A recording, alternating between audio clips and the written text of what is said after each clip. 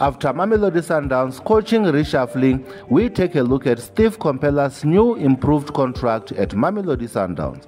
Welcome to Football Navigator, where you get all your latest sporting content. Please don't forget to subscribe and also share this video. On his capacity as senior coach, Steve Komphala was already taking a jaw-dropping salary of 600,000 rands per month at the Brazilians. Following the promotion of Rulani Mukwena and the demotion of Mancoba Nciti, Steve Komphala has now been promoted to being Mamelodi Sundowns' first-team coach. Sources at Mamelodi Sundowns has revealed that Komphala has been offered a new improved contract to supplement his new advanced role as first-team coach.